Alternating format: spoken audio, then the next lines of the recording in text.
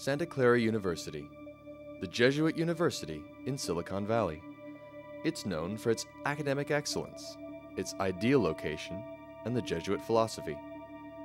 The student benefits from a 450-year-old tradition of educating the whole person, with a commitment to work for a more passionate, humane, and sustainable world. However, there is something amiss at this institution. In 2006, something changed throughout the campus that impacted the university, its male population, and society as a whole. Santa Clara University will never be the same. This change will have an impact for generations to come. What could have changed so drastically at this accredited institution that will have such a huge impact on the future of society?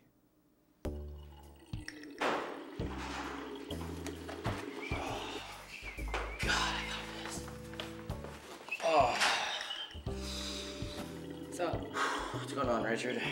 Not much. How's your video coming? It's alright.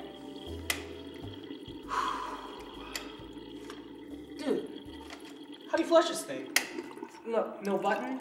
No lever? No automatic infrared thing? It's not this thing? No. Wait, how does this work? Yeah, you know what? How do they work? For that matter, where does the piss go?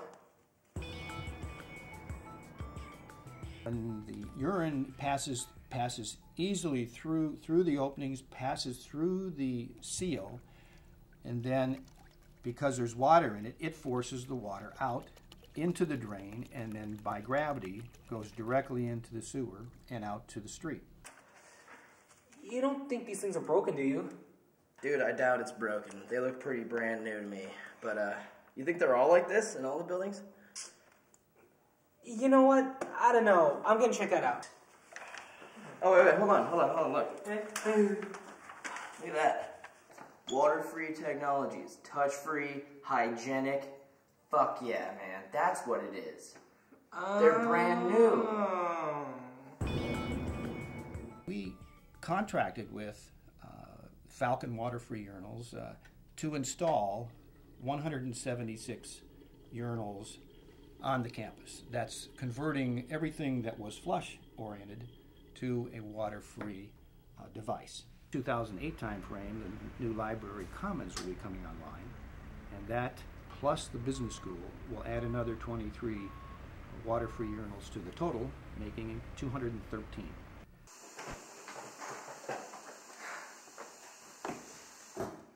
So, I checked out the bathrooms in Benson, and apparently they're all like that. You went all the way to Benson for that? Yup, and all the urinals are just like that.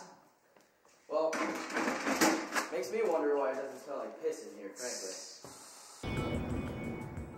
Biodegradable seal is poured into the top of the cartridge, and this is an extremely important part of this device.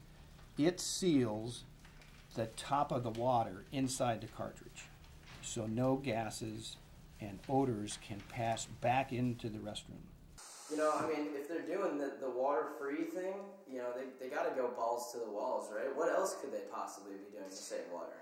It's definitely some sort of water-saving technique of some sort. Yeah, I mean, how much water could it possibly save? The numbers indicate 2,763,112 gallons saved or not put down the urinal sewer line per year. Dude, these urinals are fucking sick.